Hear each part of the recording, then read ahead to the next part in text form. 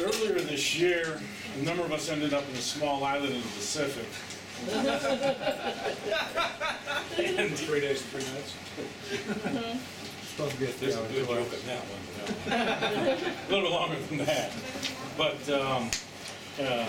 many of you received syllabus from the Exodus class that we did there. And I added this in the back of the syllabus, so I know you probably haven't looked at it. So I thought I would cover it here. So thank you, Andrew and David, for allowing me to have the privilege of addressing.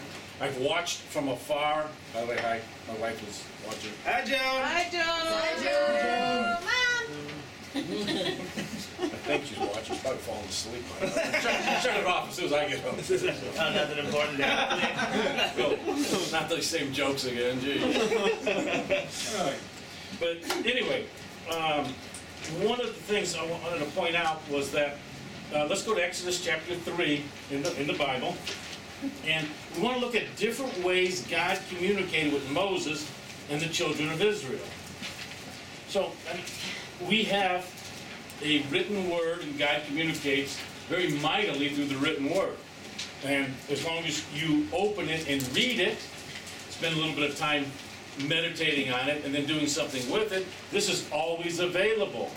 Now, the libraries in ancient Egypt didn't have a Bible yet. It hadn't been written yet. So they didn't have that privilege. So there was a lot of different ways that God communicated with Moses and with the children of Israel. We're just going to look at a few of them, because the end result is going to be,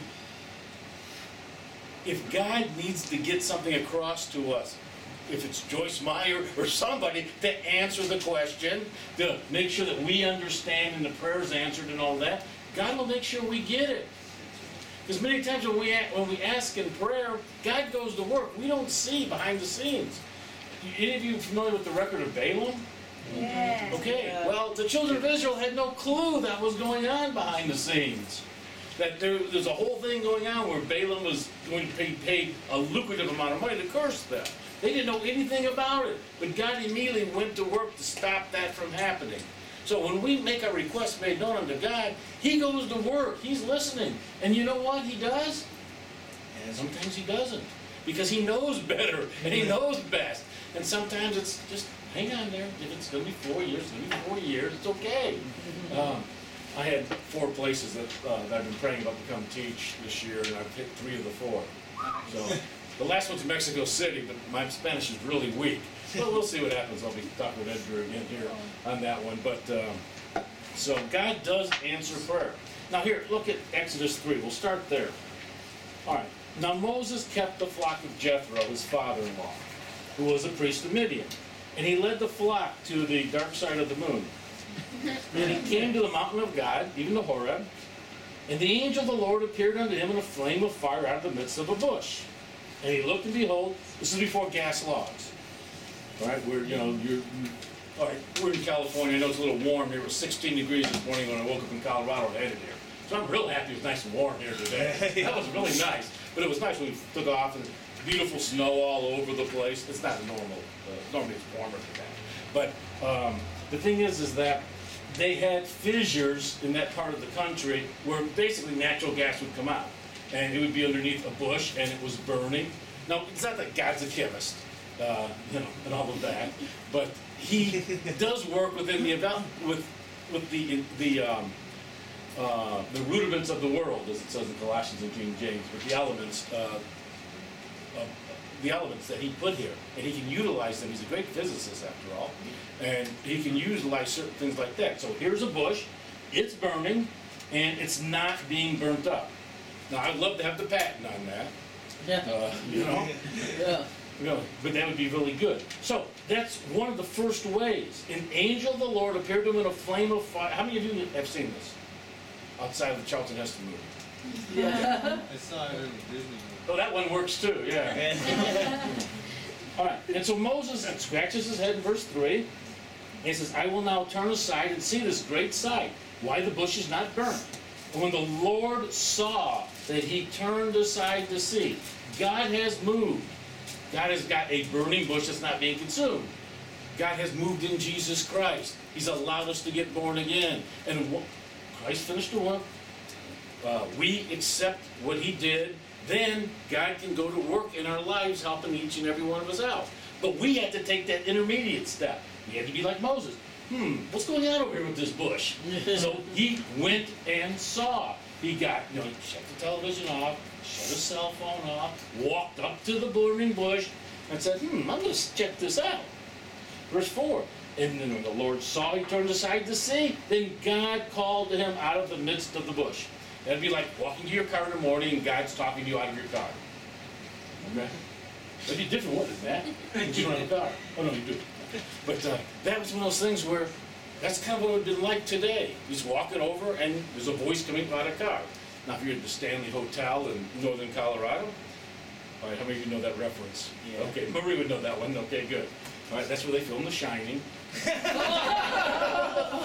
So they had lots of voices there. We're not talking about them. Okay, we don't want those kind of voices. All right. But that's the point. Here's a burning bush. A voice is coming out of the bush. Moses, Moses, here am I, Lord. What do you need me to do? Take off your shoes. The place where you stands holy ground. Moreover, he said, I am the God of thy father. Well, his father was Amram. And he helped to save him his life when he was a little tot, 3 months old. I am the God of thy father. I'm also the God of Abraham, the God of Isaac, the God of Jacob. And Moses finally realized he was talking to God, and God was talking to him.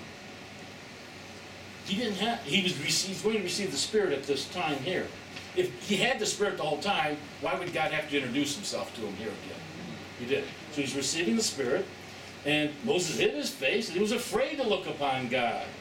And the Lord said, I have surely seen the affliction of my people, which are in San Diego, and I've heard their cry by reason of their taskmasters, and for I know their sorrows. Well, you can take a lot of this personally. The God of the Old Testament is, the God of the New Testament. And Jesus Christ forged out a better testament. The word testament means covenant, agreement, and Christ, he got us a much better deal with God than they had in the Old Testament. Heavy on the grace, heavy on the mercy, heavy on the forgiveness, and you guys can take it from there, right? Okay, so here we go. The Lord said, I know my people's sorrows, and I'm going to answer their sorrows. I am come down to deliver them out of the hand of the Egyptians, and I'm going to bring them out of the land into a good land, a large land, into a land flowing. It used to be with beer and pizza, but since we're in a health craze now, I guess it's got to be something like yogurt and wheat germ or something. I'm going to place it. Grass-fed beef and kombucha. Oh, that works. So, all right, it's such a great land that Canaanites live there, Hittites live there, Amorites live there, Perizzites live there, Hivites live there, Termites live there, Jebusites live there. There's all kinds of ites. 7 nations are living in this land that I'm going to give you. That's a pretty good land. All right? Now, therefore, behold, the cry of the children of Israel has come to me. And I have also seen the oppression wherewith the Egyptians oppressed them. Come now, therefore, and I will send thee unto Pharaoh. And I can see Moses nodding all along with, yep. Now, I'm going to send you. Oh, wait a minute. Yeah. No, wait, I didn't sign up for, what? Me? Hey, have we signed up for our unique parts in the body of Christ? Yeah, we have. When we made Jesus Christ Lord, got the Spirit of God, now it's a matter of what is your unique part in the body of Christ today? What is it that God needs you to do today as he sets you up in store until the sun comes back for you? Because there's something you may be doing today, learning how to do today, that you'll be doing for a while in the body of Christ. Or maybe it will change. You'll go to Kansas City or something. Great things always keep happening. Well, so, here we go. We got a land of ites. It's wonderful. And now, Moses, I'm sending you to Pharaoh, that thou mayest bring forth my people, the children of Israel, out of Egypt. Do we have any volunteers to take Moses' place? Because God's not going to tell him that he's going to be with him for 40 years. He's just going to tell him all the good details here. He's just going to lay this out a little bit. And I'm going to send you. And Moses said unto God, excuse me? Who am I that I should go unto Pharaoh, that I should bring forth the children of Israel out of Egypt? And he said, well, certainly I'll be with thee. That was reassuring. And this will be the token unto thee that I have sent thee. when thou hast brought forth the people out of Egypt, you're going to come back to this mountain, and you're going to serve me here at this mountain. And then Moses said unto God, behold, when I come unto the children of Israel, and shall say unto them, I'm on a mission from God. So either he's a blues brother, or he's really on a mission from God. Right? Because that's what God, I don't know if that's ever happened here. Somebody just showed up and said, I'm on a mission from God, and I'm come to deliver you. And your answer would be, yeah, right. Moses said unto God, behold, when I come unto the children of Israel, and shall say unto them, the God of your fathers has sent me unto you. And they're going to say to me, what is his name? Do you have any pictures of him? Do you have any autographs? How do we know you really come from God? There's a lot of people that claim they come from God. They're all over the world today, and God has sent them on a specific mission. Now, you can look at the results of some of those missions, and they're not really from the true God, are they? But that's a great question. Now, here's what God says unto him. And you know it's important because it's in all caps in the King James. I am that I am. Okay, that doesn't mean anything really. What that really means is, I will become what I'll become. Whatever you need me to be, I will be for you to do what I'm asking you to do. Well, has God asked us to do certain things for him? Sure he has. We've got the ministry of reconciliation. He didn't give it to the angels. He gave it to us. So if we don't speak, who's going to speak? You put in a whole lot of things that don't speak very well. So those who know the accuracy of God's word, it's good that we speak. It's a wonderful thing. But that's the point. God's saying, I am that I am. I will become what I need to become. Whatever you want me to do, I will do for you. Has God kind of given us that kind of an open-ended prayer too? Absolutely. We can ask for anything, but we've got one stipulation. According to my word, according to my will, that's the stipulation. So we better know something about the book so we can ask properly about all that. So, now, the question is, did God keep his part? He's saying, whatever you need me to be, I will take care of you. Thus shall you say unto the children of Israel, I am has sent me unto you. And God said moreover unto Moses, thus shalt thou say unto the children of Israel, the Lord God of your fathers, the God of Abraham, the God of Isaac, the God of Jacob, has sent me unto you. This is my name forever, and this is my memorial unto all the generations. And then they kind of go back and forth a little bit. Finally, Moses decides to go. First off, God honored free will. He got Moses' attention, and Moses decided to check it out. Then God said, I have a mission for you. You don't have to go, but I don't have any big fish to swallow you like I do for Jonah. Because a lot of times when God wants us to do certain things, like move to Boise, that, it's a wonderful thing. As long as God is there, and it's the true God telling us these things. That's the whole point with a lot of this, and that's the whole thing here. So, now we go to chapter 4. I'm not saying he's not yours, this is the whole situation. 4:10. Exodus 4:10. All right, now, Moses says unto the Lord, oh, my Lord, I'm not eloquent. I don't talk very well. Neither heretofore nor since thou hast spoken unto thy servant, for I am slow of speech and I have a thick tongue. That's what he says there. I was reading Ernest Martin, and he said that the reason that Moses says is because it says in Acts he was mighty in word and in deed. So if he was mighty in word and deed, he could speak. But Ernest Martin makes the point that maybe since he was raised in the courts of Egypt, that he spoke with an Egyptian accent, which I had never considered before. And I thought that was kind of interesting. I don't know if that's the truth or not, but I think it's more like I just can't do crossword puzzles. I'm just not real eloquent. But he was, he's got 80 years of life behind him, 40 years in the greatest education in Egypt, 40 years checking the desert out, getting prepared for 2.5 million people. Of course, God's not telling him what was going to happen in that part of it. But he says, oh, you're coming back to the mountain, and I'll take care of you. So that's kind of intriguing about that Egyptian accent, because if you are being in bondage by the people in Egypt, and the guy shows up with an Egyptian accent, that, not quite as, you can see how, I can see that. That could add something to it. All right, so, look at verse 14, 4:14. And the anger of the Lord was kindled against Moses. And so God threw a dart at him. No. God just said, excuse me, look, you know Aaron, the Levite, he's your brother? I know he can speak well. He never shuts up. So, I know that he can speak well. And also, behold, he comes forth to meet thee. And when he sees thee, he'll be glad in his heart. I always wondered how Aaron could get, they're slaves, right, in Egypt? And this guy he's 83 years old, he can just disappear and, come all the way across to, Saudi Arabia from Egypt without any problems and meet up with meet up with Moses and then come back. But here's God's answer to the situation. Moses is saying, I don't talk very well, I'm not eloquent. Hey, Aaron does.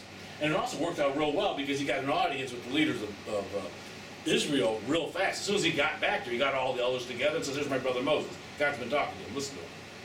So it's better than him just wandering in town, coming in with a banjo or something saying, I'm on a mission from God. All right. We know Aaron can talk. Now verse 15. Here's another way God is handling this particular shortcoming in Moses' mind. All right, verse 15. And thou shalt speak unto him, and put words in his mouth, and I will be with thy mouth, and with his mouth, and will teach you what you shall do. And he shall be thy spokesman unto the people. And he shall be, even he shall be to thee, instead of a mouth. Thou shalt be to him instead of God. And thou shalt take this rod in thy hand, wherewith thou shalt do miracles, signs, miracles, and wonders. So basically, that's saying, here's how we're going to do it. You'll tell him what to speak, he'll speak for you. But doesn't that always give you a little more intrigue too, when you kind of whisper in the guy's ear or pull him aside and talk to him, and he steps up and does his whole presentation? Adds a little bit of extra mystery there. Gotta find the guy. I don't know if it's a Marvel comic guy or not. Yeah. All right, let's go to chapter 7. So that's another way God answered a prayer. Moses is trying to talk his way out of this. But God's going, nope, sorry. Got that answered. Got this answered. He was the most prepared person of all time to do something like that, with the exception of the Lord Jesus Christ. In fact, all the prophets are compared to Moses. Even Jesus Christ was compared to Moses. So, 7:1, and the Lord said unto Moses, see, I have made thee a god to Pharaoh, and Aaron thy brother shall be thy prophet. So that's following out, and that's how they were able to deal with Pharaoh. Verse 6. 7:6. And Moses and Aaron, look at this, they did as the Lord commanded them. There's a novel idea. They did what God commanded them to do. And Moses was 80 years old and Aaron was 83 years old when they came on to Pharaoh. So age, lack of hair, can't use any of that as excuses. All right. Chapter 6. Oh, we have to go back. Yeah, we're in 7. Go back to 6. 6:1 and 2. Here's a great example, because we're checking to see if God kept his promises to Moses to do whatever it is Moses needed him to do. 6:1. Then the Lord said unto Moses, now shalt thou see what I'm going to do to Pharaoh. For with strong hand shall he let you go, and with a strong hand shall he drive them out of this land. And God spoke unto Moses and said unto him, I am the Lord. He spoke directly to Moses. Out of a burning bush earlier, now he's speaking directly to Moses. Now, getting an audible voice is cool, but what's even better is understanding the Spirit of God that's born within us, and how God, who is Spirit, talks to our spirit speaks to our mind, and then we act. We act. We heard manifestations. That's how you manifest. Speaking in terms of interpretation and prophecy. God's Spirit, your spirit, words come out as you speak, as you act. So, many times, all right, hold your Exodus here, go to Philippians 2. This was going to be the last verse, but we'll look at it now. Well, I still got half of you awake. All right, Philippians 2. Philippians 2:13. Well, you guys with the phones have to wait for the last verse, don't you? Oh, okay, that's good. So it used to be you'd say the book, give people time to get there in the chapter, because you want them to read ahead, then you go to the verse. But you guys can't do that. All right, Philippians 2:13. For it is God which works in you, both to will and to do of his good pleasure. That's that God in Christ in you, God working in you, inspired utterance, inspired action, different things that you do, because God just works within you. That's wonderful. Let's go back to Exodus. But that's the point. God worketh in you. God via the Holy Spirit today. God who is Spirit. Spirit in you. You don't have to have an audible voice. You know when God's talking to you. God talks to you in ways that you know. A lot of times we want God to give us a certain answer, and so we project in there, well, God, are you talking to me? God, I want this answer. And sometimes God has to tell us 2 or 3 or 4 ways, and sometimes he has to send Joyce Meyer to answer it for us or something. But that's he understands we're human. And that's the whole thing about Moses. Moses was just a man. I mean, he was a human.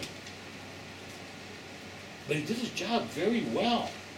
All right, so let's go to chapter 19. All right, Exodus 19. And verse 16, 19:16. All right, so he's got them out. They're at Mount Sinai in 1916. And it came to pass on the 3rd day in the morning that there were thunders and lightnings and a thick cloud upon the mount, and the voice of the trumpet exceeding loud. I mean, Quincy Jones was going to town. All right?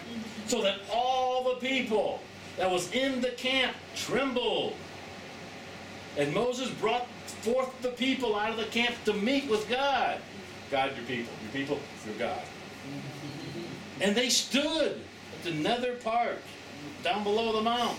And Mount Sinai, they looked up, and it was smoking. In fact, if you go there, the whole part, the rocks up there are all burnt on top of that hill. I've actually seen rock from there. Because God descended upon it. That whole mountain range, the whole top of it is all burnt from where God descended upon it here. He descended upon it in a fire, and the smoke thereof ascended as the smoke of a furnace. And the whole mount quaked greatly. And when the voice of the trumpet sounded long and waxed louder and louder, Moses spoke, and God answered him by a voice. Now, it would really freak you guys out if I just called out to God, he calls back with a voice here, an audible voice. Freak me out too. But that's what Moses was doing. God, I want to introduce all these people to you. And what did the people do? Oh, we're excited. Nice to meet you. Shake hands with a big hand. That's what Monty Python routine with the hand would come down. So, anyway, so what you have is God talking to his people, and God brings in all the special effects. He goes, I want to show you guys something. I've got some power here, so let's get started. And so then Moses said, welcome, God. And God spoke back to all the people. And the way the people are going to respond is typical people. All right, chapter 20. 2018. Okay. And the people saw the thunderings. They saw the lightning. They heard the noise of the trumpet. They looked up and the mountains were smoking. And when the people saw it, they removed and stood afar off. A little too much. Right? And they said unto Moses, all right, Moses, you speak thou with us, and we will hear. But let not God speak with us, lest we die. And Moses said unto the people, fear not, God has come to prove you, and that his fear may be before your faces, that you sin not. Sounds like Psalm 119, verse 11. But where have I hid my heart, that I might not sin against thee? That's what God's saying. He's saying, look, the people are going, excuse me, we're going to, okay, Andrew, you're a representative. You go talk to God, tell us what he has to say. I like it better. I don't have to trust Andrew because he lives in another state. I like it better that God can talk to me directly. He can talk to each one of us directly because each of us has a cell phone. It's got God's name on it, and God can communicate directly to each one of us now. Adam and Eve lost their cell phones in the garden, and God's been waiting to give us all a cell phone, a communication line direct to him. Everybody's got one. We don't have to go, excuse me, Moses? All right, Josh, since you come here every month, you're going to be the guy. You talk to God. Tell us what he has to say. Isn't that so much better today? Number one, we have the written word, and number two, God can talk to each one of us directly.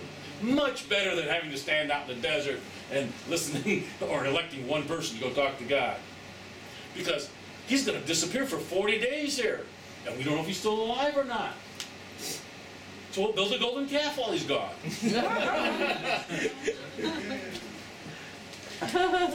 All right, where are we in? We're in 20? Yes. All right, that's a wonderful thing. Let's go to 24. Oh, wait a minute, let's finish this one. This is 2018 again.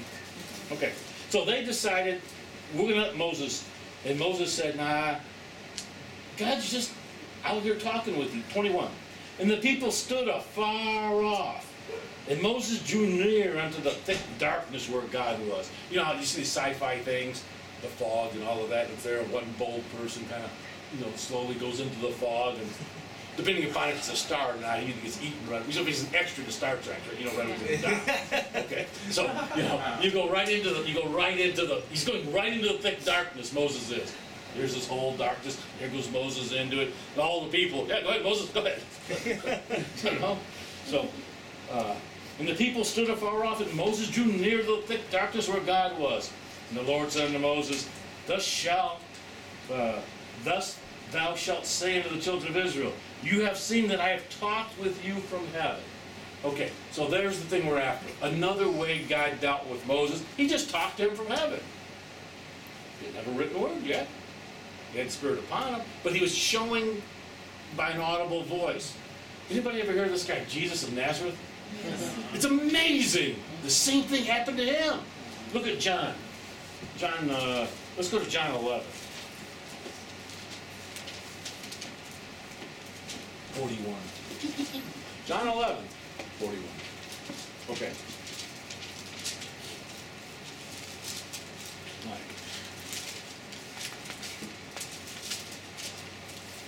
John 11, 41. Then they took away the stone. Oh, by the way, this guy's been dead for 3 days, 4 days. Lazarus. And they took away the stone from the place where the dead was laid. And Jesus lifted up his eyes, and he said, Father, I thank thee that thou hast heard me, and I knew that thou hearest me always. Isn't that how our prayer life should go? Have that kind of confidence? We know that God hears us once or twice. Doesn't say once or twice. Jesus, God in Christ in us today, we can do the same works and greater works. I knew that thou hearest me always. But because of the people which stand by, I said it, that they may believe that thou hast sent me. Same type of stuff happening with Moses. When he had thus spoken, he cried out with a loud voice, Lazarus, come forth! And here comes the mummy. He's wrapped like that. So he comes forth. But why did he have to do all of that? Because the people needed to hear it. Okay, go to John 12. 12:28.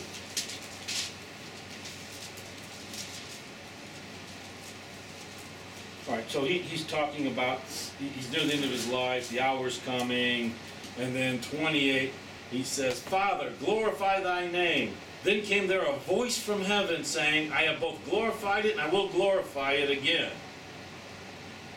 The people therefore that stood by and heard it said it thundered. Others said, must have been an angel speaking to him. And Jesus said, the voice came not because of me, but for your sakes.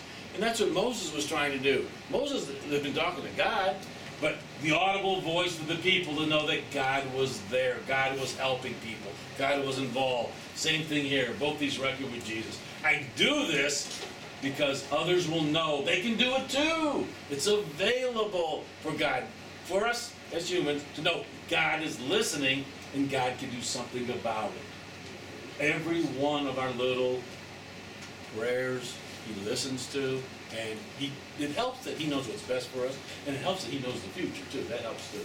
That all comes into play here. All right, meanwhile, back in Exodus 24, we're going to see another way that God talked to Moses. Exodus 24:4. How are we doing? Good? All right, Exodus 24:4. All right. All right. Look at this novel idea. Exodus 24:4. And Moses wrote all the words of the Lord. Wonder what he did with it. Maybe it even got translated into English later on. Moses wrote the words of the Lord, and then he rose up early in the morning, and he built an altar on the hill, and 12 pillars, according to the 12 tribes of Israel, and he sent young men of the children of Israel. Look at verse 7. And then he took the book of the covenant that God told him to write. He wrote it down, and he did something else that was really novel. He read it in the audience of the people. And they said, all that the Lord has said, we will do, and we'll be obedient. That's one of those you go, chuckle, chuckle. We'll do whatever you want us to do, God. Oh, yeah, we'll be right there, whatever Moses, you tell Moses, we'll do it. Everything, everything. And unfortunately, we know the end of the story there. Because they spent 40 years out in the desert because of their unbelief. But here it is. I'm going to tell you the word, write it down, and then read it to other people so they can hear it, understand it, and live it. And live it. The bottom part of it is to be able to live it. All right, Exodus 24:12. 24:12. What do we see here? And the Lord said unto Moses, come on up unto the mount and be there. And I'll tell you what I'm going to do. I'm going to give you tables of stone and a law and commandments which I have written, that thou mayest teach them. God's going to write. God's going to write on tablets of stone, and then Moses is supposed to take them down and read them to the people. I wonder what they called them. It also says he wrote on both sides. It also says another place he held them both in one hand, so they're not these big, huge tablets that we see. He even wrote them in English. Well, no, but God said, I'll write on the stone, and you go down, take the stones down, and read them to everybody. That's really, we're starting to see a whole variety of ways God is trying to get his word across to his people. All right, look at 31:18. 31:18. And we see in 31:18, guess what? He did what he said he was going to do. In 31:18. And he gave unto Moses, when he had made an end of communing with him upon Mount Sinai, 2 tablets of testimony, tables of stone, written with the finger of God. So, God said he was going to give it to him, and God gave it to him. And then Moses took him down and threw him at the golden calf and broke him. All right, let's go back to 25. Exodus 25. Exodus 25:21. All right. Now, God is, since they elected Moses as the only one to talk to God, God's going to say, all right, I'm going to talk to you in the camp. I know you get tired of going up this mountain and coming back down again. And eventually, you got to go to the promised land. So here's what we're going to do. We'll build an ark, and we'll build a mercy seat. And here in the back here, 25:21. And thou shalt put the mercy seat above upon the ark, and in the ark, so you got a box, which is really the ark, put the testimony, those 10 commandments that we just talked about, put them in there, and then above it, you got a couple cherubims that touch wings, and there's a mercy seat right there, and I will commune with you from off of that mercy seat. So wherever the ark is, I got a place that we can talk back and forth, and everybody will know it. And there I will meet with thee, and I will commune with thee from above the mercy seat, from between the 2 cherubims, which are upon the ark of the testimony, of all things which I will give thee in commandment unto the children of Israel. So God's going to continue to give them commandments. He's going to continue to teach them to the people. And where will he go now? He doesn't have to climb the mount. 7 times he climbed the mount. Now he just has to go to the tabernacle and into the holy place. And there will be this box, and there'll be a mercy seat, and God will come down, into the mercy, on top of the mercy seat, and Moses can come in, and the 2 of them can have tea together. I don't think coffee was invented back then, was it? Who was our dietitian? Did they have coffee back then? Okay.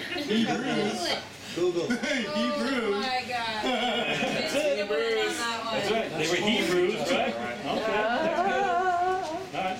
33. Exodus 33. Running through Exodus real quick here. 33:7. Let's start there. And Moses took the tabernacle because of the golden calf incident, and he pitched it without the camp, afar off from the camp. It used to be right in the heart of the camp. And in fact, Moses and Aaron had their place right in front of it, and you had the children of Levi, Kohath, and the other two brothers were there, and then you had the different tribes. The tribe of Judah, of course, was right in front. They were all laid out that way. And now, because of the golden calf, he takes the tabernacle and says, I'm going to take my ball and go home. That's what he did. He took the tabernacle and took it out, put it outside the camp. So if anybody genuinely wanted to talk to God now, they couldn't just go to the center of the camp. They got to go way out there in, let me see, what's a town north of here? Stockton. Okay, Tijuana. Okay, here's the point. Everybody was around it. It was in the middle, real easy. No, we're going to take it, we're going to put it way up here. Now, the traffic at times in San Diego, I understand, is not very good during rush hours.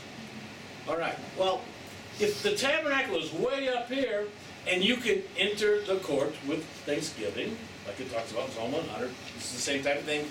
This is where you would go to pray to God. Well, if your tribe was way out here, and he moved it way up over here, I know back in 3 days I'm going to go talk to God.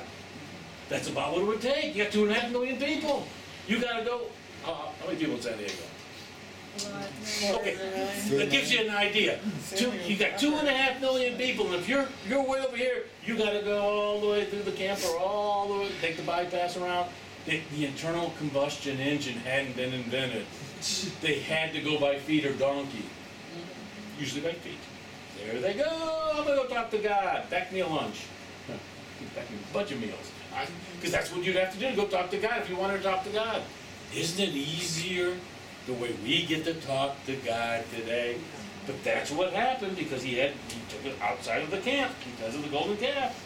Moses took the tabernacle, pitched it without the camp, afar off from the camp. And he called it the tabernacle of the congregation. It came to pass that everyone which sought the Lord went out unto the tabernacle of the congregation, which was without the camp. And it came to pass when Moses went out unto the tabernacle, that all the people rose up. They stood every man in his tent door, looked after Moses until he was gone into the tabernacle. And it came to pass as Moses entered in the tabernacle, the cloudy pillar ascended and stood at the door of the tabernacle. And the Lord talked with Moses. And all the people just saw the cloudy pillar stand at the tabernacle door. And all the people rose up and worshipped, every man in his tent door. And the Lord spake unto Moses face to face. Are we going to see Christ like that? Isn't there a beautiful figure of speech when he comes back? No. I don't know. We can look, maybe keep in the book. Wow. Face to face. The Lord spoke unto Moses face to face, just like we'll see the Lord face to face. Look at that. As a man speaks unto his friend. As a man speaketh unto his friend. Do you have to reintroduce yourself to your friend every time you see him? No. Can you get a little intimate with a friend? Sure. You're buds. You get BFF little necklaces and stuff. The Lord spake unto Moses face to face as a man speaks unto his friend. And he turned again into the camp. And then Joshua decided to hang around for a little while. And Moses said unto the Lord, look, thou sayest unto me, bring up this people, and thou hast not let me know whom thou wilt send with me. Yet thou hast said, I know thee by name, and thou hast also found grace in my sight. And he's speaking, because this is a time frame of after golden calf. God's going, I'll just kill them all. That's it. I'll just start with you again, and we'll start over again. And Moses is going, no, you can't do that. Because all the people will talk, saying that you weren't able to do it, God. You know you are, but you weren't able to. That's why you had to kill these people. So Moses intercedes for him. But now he comes down in the cloud. The cloud comes down, the pillar of cloud is supposed to follow. It comes over and it air conditions the tent where the two of them hang out, and it's really nice in the desert there. So that is another great way, another different way. God is sure coming up a lot of different ways to talk to his people, take care of his people. So, where are we at? We're in 33. Let's go to 34. We're in 34 now. Let's go to 34, and we'll start in verse 4. 34:4. All right. And he hewed 2 tables of stone like unto the first. And Moses rose up early in the morning. He climbed Mount Sinai again, as the Lord had commanded him. He took in his hand the 2 tables, because God told him, I'm not making tablets this time. You make the tablets. I'll give you what to write on. And the Lord descended in the cloud, stood with him there, and proclaimed the name of the Lord. And the Lord passed by before him and proclaimed, the Lord God, merciful and gracious, long-suffering, abundant in goodness and truth. You may have heard some of these things in manifestations periodically, because it's all very true. The Lord descends on a cloud and speaks to Moses. Verse 10. And he said, behold, I will make a covenant before all the people. I will do marvels, such as have not been done in all the earth, nor in any nation. And all the people among whom thou art shall see the work of the Lord, for it is a terrible thing which I will do with thee. And again, terrible is the same aspect of fear. It's a great, mighty, wonderful that you go, whoa! You're flabbergasted. That's the greatness of what God has here. So, all right. So, is God continuing to take care of his people and make himself known? Absolutely. Verse 11, let me see, don't want to do verse 11 in this chapter? Nah, we just did 4 through 6, right? Yeah. That's good enough. All right, let's jump to, we did 10, let's do 28. 34, 28. And he was there with the Lord 40 days and 40 nights, and he did neither eat bread nor drink water, and he wrote upon the tables the words of the covenant, the 10 commandments. So, instead of eating, he just communed with the Lord. Didn't have to drink, didn't have to eat, he just got chiseled away. The 10 commandments again. We're in 34, let's keep reading. 29. And it came to pass when Moses came down from Mount Sinai, he's been up for 40 days again, he's bringing the 2 tables of testimony in Moses' hand, singular, and he came down from the mount, that Moses didn't know that the skin of his face shone white while he talked with them. He came down and he was just glowing. He was just glowing. And he didn't realize it. And when Aaron and all the children of Israel saw Moses, behold, the skin of his face shone. And they were afraid to come near him. He's radioactive. He's been hanging out 3 Mile Island. You know, he's glowing. And Moses called unto them, and Aaron said, we'll hang back here. And all the rulers of the congregation returned unto him, and Moses talked with them. And afterward all the children of Israel came near, and he gave them in commandment all that the Lord had spoken with him in Mount Sinai. Until Moses had done speaking with them, he put a veil on his face. Did we read about this somewhere in Corinthians? About the veil on his face? And when Moses went in before the Lord to speak with him, he took the veil off until they came out. And he came out and spake unto the children of Israel that which he was commanded. And the children of Israel saw the face of Moses, that the skin of Moses' face shone, and Moses put the veil upon his face again until he went in to speak with him. So he would go out with the people, he'd cover his face because he was radiating. He'd go back in, back to God, take it off, just back and forth, back and forth.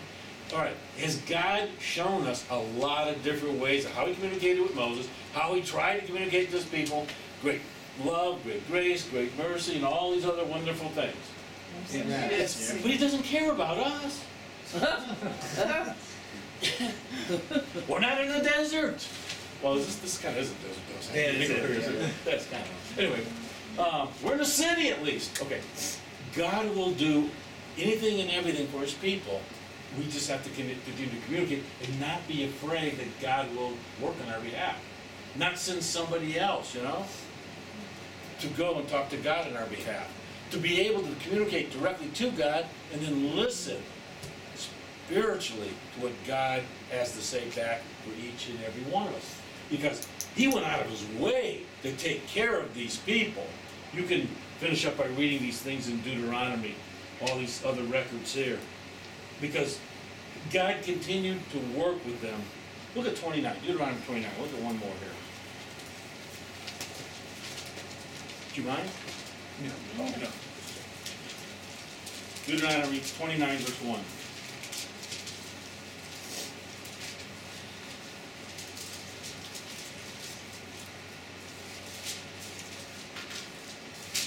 All right, we're at the end. Moses and the children of Israel have been out there 40 years. Everybody 20 years and older except Joshua and Caleb died. They're, seriously, stop and think about that. I mean, there's just two really old people, and Joshua and Caleb, and everybody else is young, way younger than them. Because, you know, they, let me see, when Moses was 80, Joshua was 53. And so Moses is going to die, Aaron's going to die, Miriam's going to die. They're the last of the old generation. They're all going to die in the 40th year in the wilderness. And we only got these two old guys running around. And as I taught at the camp last year, Caleb was like, all right, we're going to the promised land. I want the land of the giants.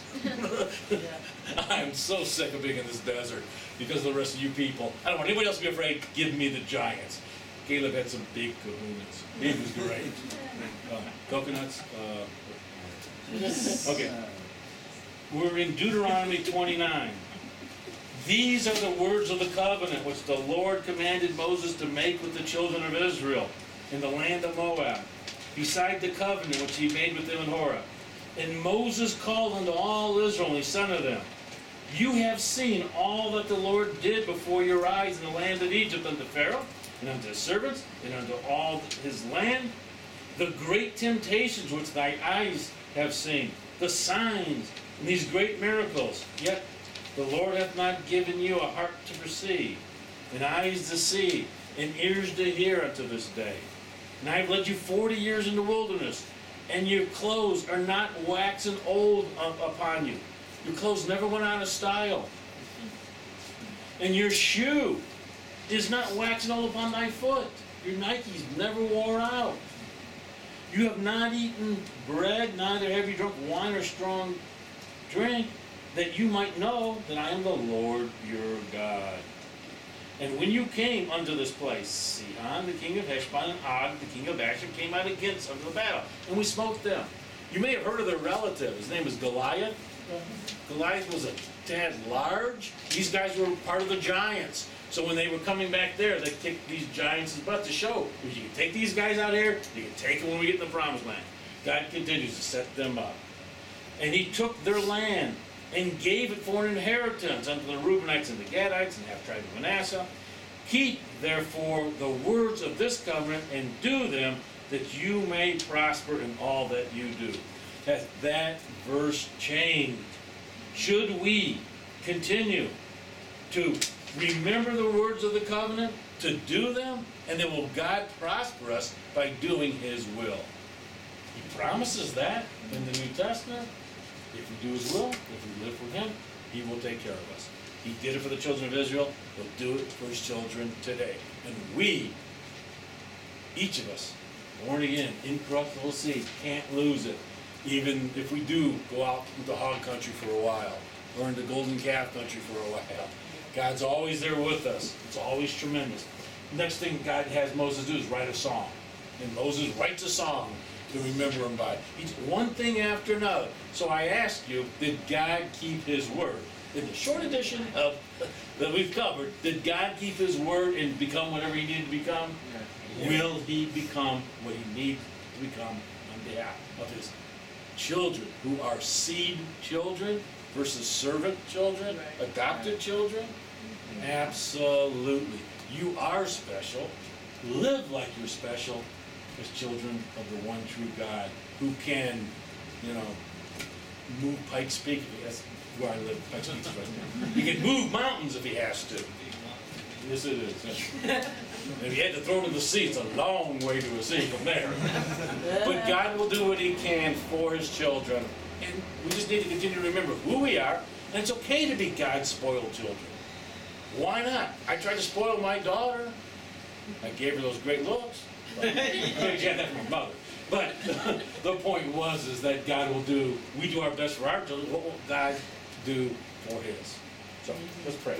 Father, thank you for your love, your grace, and for giving us these records that we can see your goodness and how powerful you are, and that we can know that you're at work today on each and every one of our behalf, knowing that you're a God that hears prayers, answers prayers, and goes abundantly above all that we can ask or think. We're grateful for this in the name of Jesus Christ. Amen. Amen. Amen.